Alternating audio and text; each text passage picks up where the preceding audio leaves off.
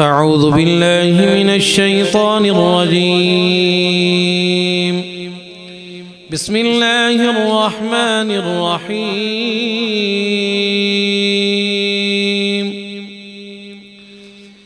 قل يا أيها الكافرون لا أعبد ما تعبدون ولا أنتم عابدون ما أعبد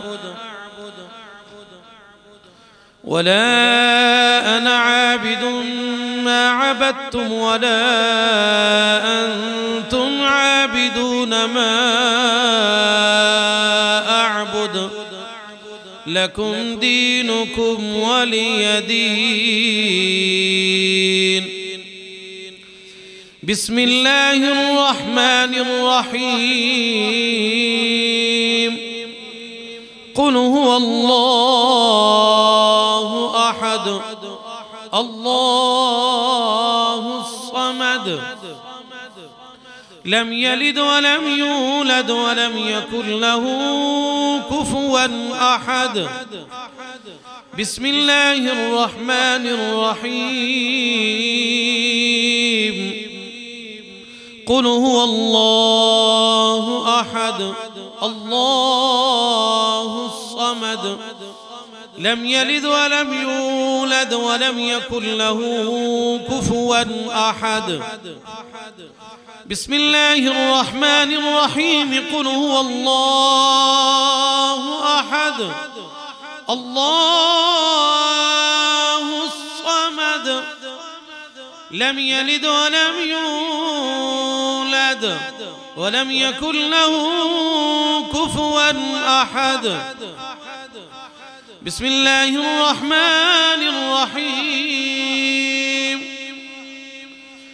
قل أعوذ برب الفلق من شر ما خلق ومن شر غاسق إذا وقب ومن شر النفاثات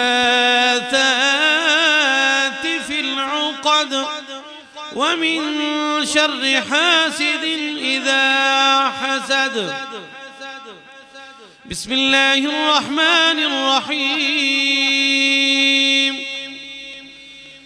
قل أعوذ برب الناس ملك الناس إله الناس من شر الوسواس الخناس الذي يوسوس في صدور الناس من الجنة والناس.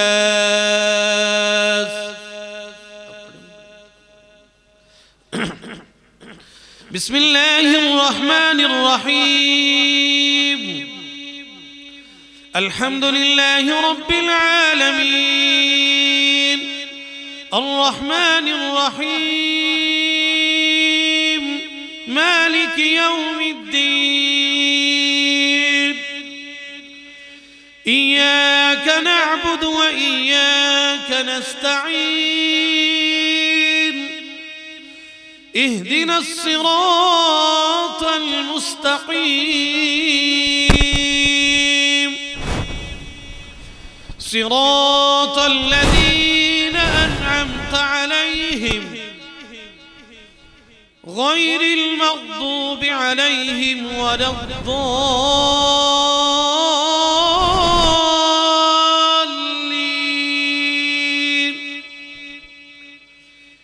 آمين. بسم الله الرحمن الرحيم. ألف لام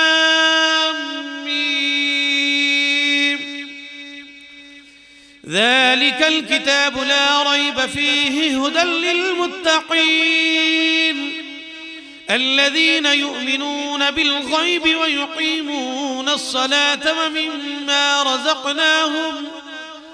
ومما رزقناهم ينفقون والذين يؤمنون بما أنزل إليك وما أنزل من قبلك وبالآخرة هم يوقنون أولئك على هدى من ربهم وأولئك هم المفلحون وإلهكم إله واحد لا إله إلا هو الرحمن الرحيم إن رحمة الله قريب من المحسنين وما أرسلناك إلا رحمة للعالمين ما كان محمد أبا أحد من رجالكم ولكن رسول الله وخاتم النبيين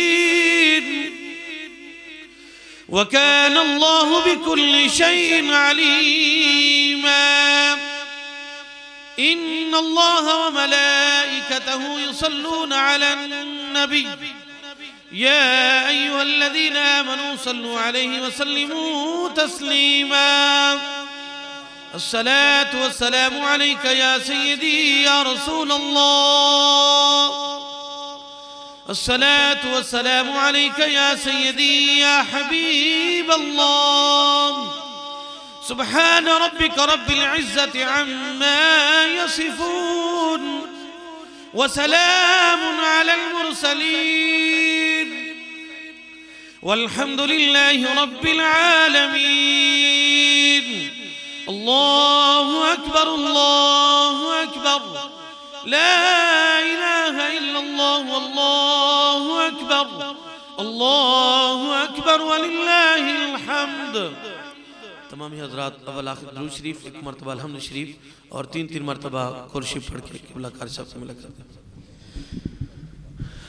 اللهم صل على سيدنا ومولانا محمد صاحب التاج والمعراج والبراق والعلم دافع البلاء والوباء والقحط والمرض والعلم اسمه مكتوب مرفوع مشفوع منقوش في اللوح والقلم سيد العرب والعجم جسمه مقدس موتر مطهر منور في البيت والحرم شمس الضحى بدر الدجى صدر العلا نور الهدى كهف الورى مصباح الظلم جميل الشيم شفيع الأمم صاحب الجود والكرم والله عاصمه وجبريل قادمه والبراق مركبه والمعراج سفره وسدرة المنتهى مقامه وقام قوسين مطلوبه مطلوب مقصوده مقصود موجوده سيد المرسلين خاتم النبيين شفيع المذنبين أنيس الغريبين رحمة للعالمين راحة العاشقين مراد المشتقين شيرة العارفين سراج السالكين مصباح المقربين محب الفقراء والغرباء والمساكين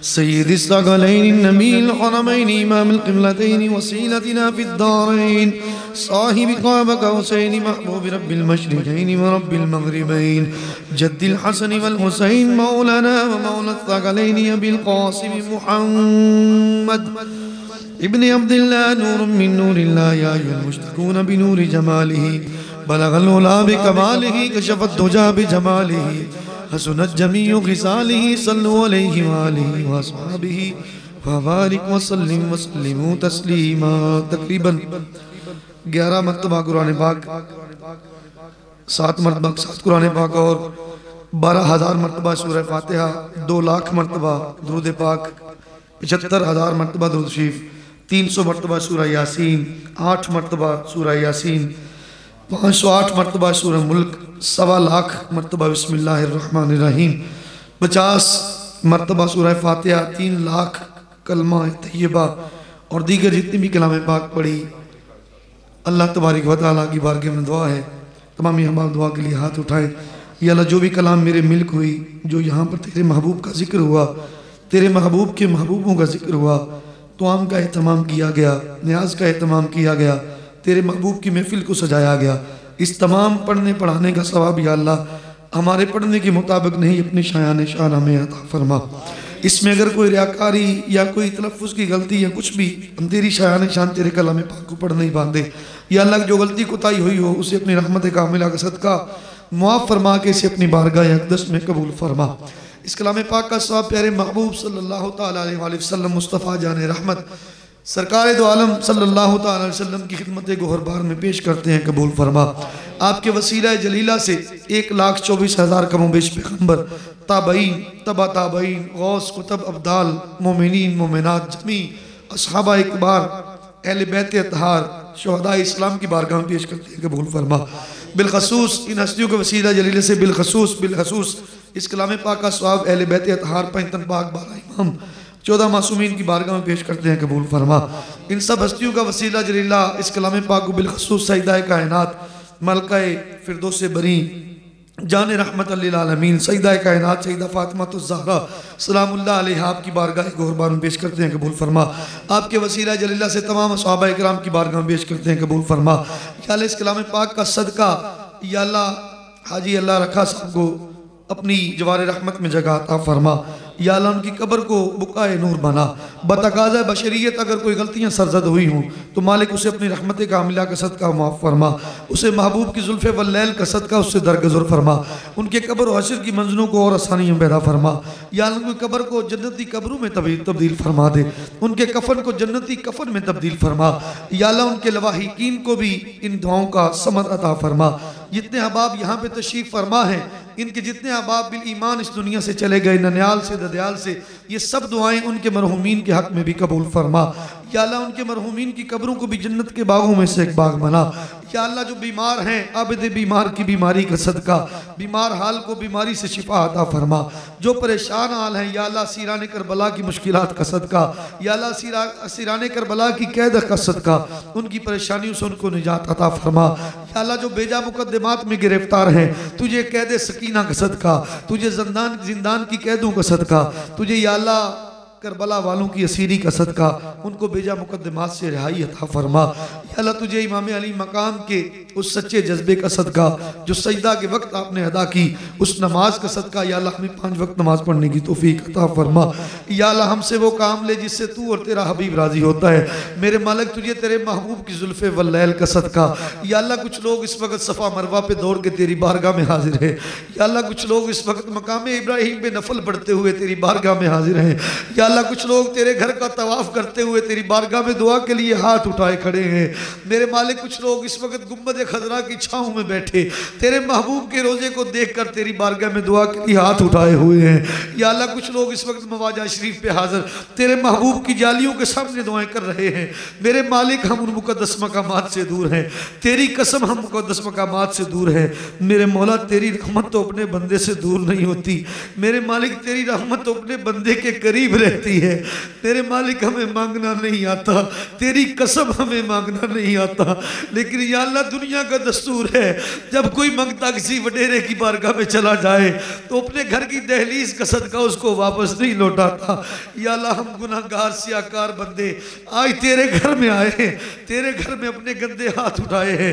یا اللہ ہمارے اٹھے ہوئے ہاتھوں کی لاج رکھ، تیری قسم ہمیں مانگنا نہیں آتا مالک، ہم مانگنے والے نہیں ہیں، ہمیں مانگنے کا ڈھنگ نہیں آتا مالک، تیری قسم تجھے تو دینا آتا ہے، ان اٹھے ہوئے ہاتھوں کی لاج رکھ لے۔ یا اللہ ہمارے صغیرہ کبیرہ گناہوں کو معاف فرما۔ یا اللہ بتقاضہ بشریت جو غلطیاں ہوتی ہیں ان سے درگزر فرما۔ یا اللہ امت مسلمہ کے حال پہ رحم فرما۔ یا اللہ جتنے احباب نے اس محفل پاک شرکت کی، جس نے جو بھی کاروبار کے لحاظ سے جس کے دل میں جو پریشانیاں ہیں، اس محفل پاک کا صدقہ ان کو دور فرما۔ یا اللہ جتنے یہاں پر حاضر ہیں، یا اللہ ان سب کے گھروں میں خیر فرما، ان کے مال میں، جان میں، اولاد میں برکتیں عطا فرما۔ یا اللہ تو سب کے دلوں کے راز جانتا ہے، جن کے دلوں میں جو بھی نیک حاجات ہیں، تجھے محبوب کے اٹھے ہوئے ہاتھوں کا صدقہ، تجھے محبوب کی اس ادا کا صدقہ جو جس تجھے سب سے زیادہ بھاتی ہے، تجھے رحمت للعالمین کی اس رحمت کا صدقہ، یا اللہ دعا کو قبول فرما، ہر بندے کی نیک دلی حاجات کو پورا فرما۔